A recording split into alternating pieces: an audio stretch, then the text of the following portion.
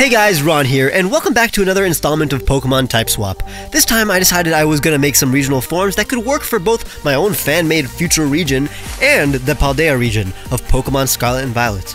You guys know by now that instead of swapping Pokemon into random types that obliterate the entire design and concept of a Pokemon, I'm going to make sure to give these Type Swap regional variants backstories and make them actually work in the Pokemon world. And make sure to check out the previous part of mine to see some surprising regional forms like Dark Milotic and Fairy Phantom. I also want to make sure you know that if you support me on Patreon or become a member, you get a link to my Patreon and member Discord, where I give you access to the high-quality, backgroundless images of the Pokemon I make. Maybe that offer sounds good to your ears. At the very least, click the notification bell to know when the next art video comes out. Let's begin. So when I first saw the map of Paldea, the first location that stood out to me was this gloomy-looking bamboo forest. At least it looks like that to me. And I'm a big fan of bamboo forests, so I thought, wouldn't it be appropriate to finally showcase a native Pangoro? What if the Pangoro we see in Kalos is not the original Pangoro? It is more rowdy because its diet is more omnivorous, while the Pangoro in Paldea exclusively eat bamboo and are way more relaxed because of this. They also have plants growing on their back because of their sedentary life. They'll be grass fighting because when they're serious, they can still bust a move and have a unique fighting style using a bamboo shoot as a bow staff. Like all my type swaps, I'm beginning by tracing the proportions, because most regional forms are in the same exact pose as the original official art. Except for this one, because I cannot lie, we're simply making a sitting Pangoro. It'll have droopy eye patterns like real pandas, its hair will be more flowy instead of spiky, and it'll be totally chill. Its fur coattail will be wispier and made of plant life as well. Picture sloths in real life that can become green because they barely move and moss starts growing on their fur. The rest of the body is literally the same, but he's holding a bamboo bow staff. A bamboo staff. And then I spent like 15 minutes trying to determine the perfect color scheme. I don't know how cool or warm the tone of the green should be. I naturally lean toward cooler tone green. That is so hard to say. I naturally lean towards I naturally lean towards cooler toned green. But the personality would be conveyed better with a warmer green. In the end, it's very neutral. Here is Pangoro, the placid Pokemon, a fighting grass type. Pangoro can be found lounging in the bamboo forest of Paldea. Its diet consists almost entirely of bamboo, so to compensate for the lack of some nutrients, Pangoro must stay still and meditate for a majority of the day in order to conserve energy. This results in a calm nature and lack of anxiety in Paldean Pangoro. The only thing that angers them is the sight of the weak being taken advantage of. They do not tolerate bullying. If confronted with a bully, they will immediately rise from their leisurely rest and promptly wield their bamboo staff. They're greatly skilled in utilizing their staff in combat. Combined with their immense physical strength, Pangoro's staff assault can send a dump truck flying. It can sense its surroundings using the leaf coat on its back. They have the abilities Sap Sipper, Mold Breaker, and Unburden. It has a signature move called Bamboo Beatdown, a 90 base power move that is a fighting type move that also deals grass type damage. Pangoro is one of my favorite Pokemon, so making it green and chill would make it go from my 10th favorite to my 7th favorite. I'm very proud of this one. It's an idea I had since regional forms were introduced, and I finally got to see it fully realized.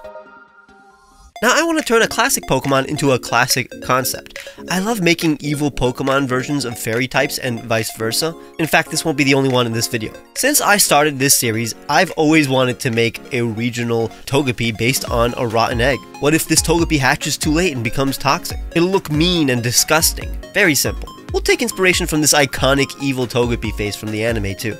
I mean, the eggshell is just going to be the same, so just a round egg.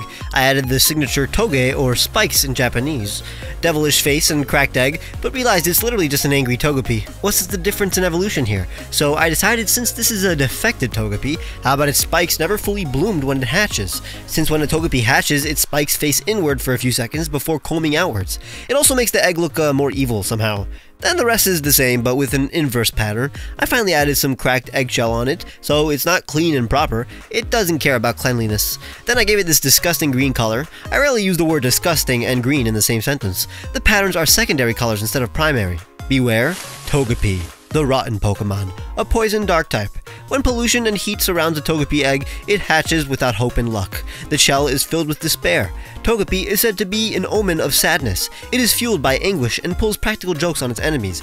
It does not actually have the power to cause harm, but wishes to do so. In the past, people would secretly place a Togepi in the vicinity of their enemies in order to conjure bad luck. Folktales of this Pokemon's bad luck have led it to be mistreated, but it is in fact very loyal to its friends. It will consume garbage, keeping its surroundings clean as a result.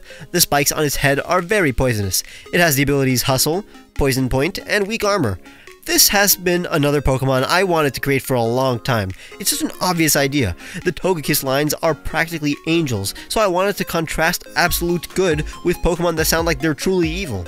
This Togepi may be the most malicious Pokemon in existence, which is super funny to me.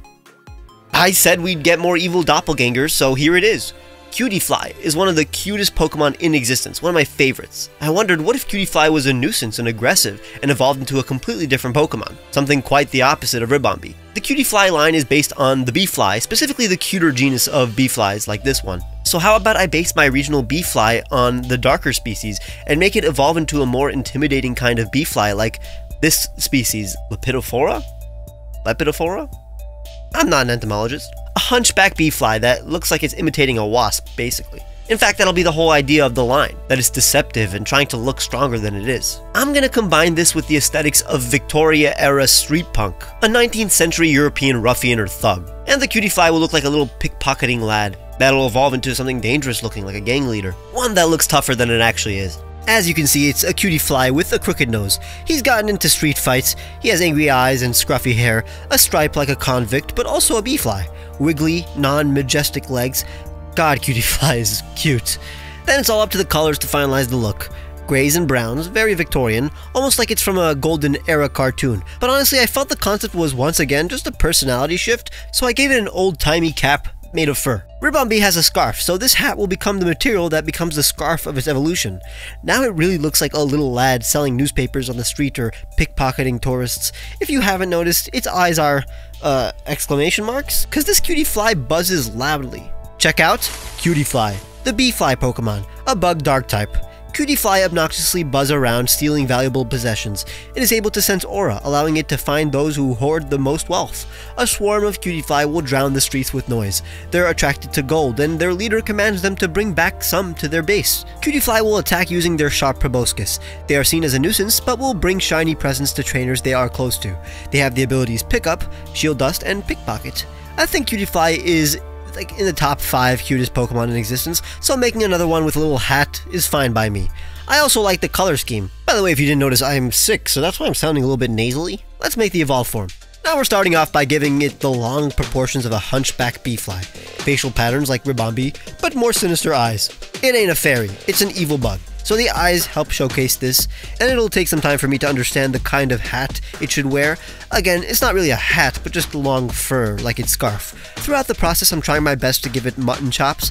Once again, actual stripes to make it look like a bee or wasp, but also makes it look like both a criminal and an old-timey cartoon character. I always thought Ribombee would fit perfectly in a 30s Disney cartoon, so this guy would be the villain in an animated short. I finally decided to give it a drooping top hat, with antennas sprouting from the bottom. Nothing special about the wings. I like the contrast of the bug being ugly, but having relatively pretty and delicate wings. Same color scheme on its Prevo, but now it looks really complete on this guy. The patches complete the piece too. I love this man. Take a look at Bombeezle, the bee-fly Pokemon, from the family of flies known as Bombylids, or bee-flies, and Bamboozle, since it tricks others. Bombeezle leads a swarm of Cutiefly that collect objects for them. They are enticed by the dust that Bombeezle produces. Bombeezle is covered in dust that makes others lightheaded and easier to manipulate. Rain and wind wipes the dust on its body off, so it prefers to stay in the dark. They are very stingy and won't give their underlings the share they deserve, but will devote themselves to loved ones, sometimes even giving them all the possessions that they have accumulated. They have the abilities Swarm, Shield Dust, and Pickpocket. I'm a big fan of Pokemon with big personalities, and this guy seems like a goon. Very classic cartoon kind of vibe. I mean, considering the stereotypes, this would definitely fit in a short from 100 years ago. Finally, I have an idea that I'm surprised we don't already have. When you have a Pokemon based on a tree, why don't we have a regional form that is based on another tree? Okay, we already have Alolan Executor, but I'm talking about another one, Abomasnow. It's a combination of evergreen trees and yetis, so how about we do a regional form based on Bigfoot and redwoods, or any other tall coniferous tree. I love when the proportions of regional forms are completely different than the original, so I'm gonna make a tall grass-ground Abomasnow. Turns out many countries, including Spain, have myths of walking hairy hominins. Now there's an ethnic group called the Basques, which can be primarily found in Spain's Basque country, and in Basque mythology, there exists a hairy hominid called the Basajaun, which are thought to have built stone structures, protected livestock, and taught humanity agriculture. This myth could have been a folk memory inspired by our early human contact with Neanderthals, but what if in the Pokemon world the myth was real, and there was a Paldean Abomasnow in the north who used their ground typing to shape the earth? This way we don't have to wait for another American-inspired region to create a Sasquatch Pokemon. So we're making a long, calmer Abomasnow. It has a pointier head, a more amicable mustache. He's not fighting for his life in the cold wilderness anymore. He's more sophisticated. Its body is covered in sharp leaves, but the non-leafy parts are made of thick bark. The legs are basically the same, but a bit longer, combining the leafy parts so it's more cohesive and less patchy. When it's uncolored, it really looks like fur, but adding the green really completes the idea. The browns make sense since we know what's under the original Abomasnow's fur, just like Snover has the brown bottom.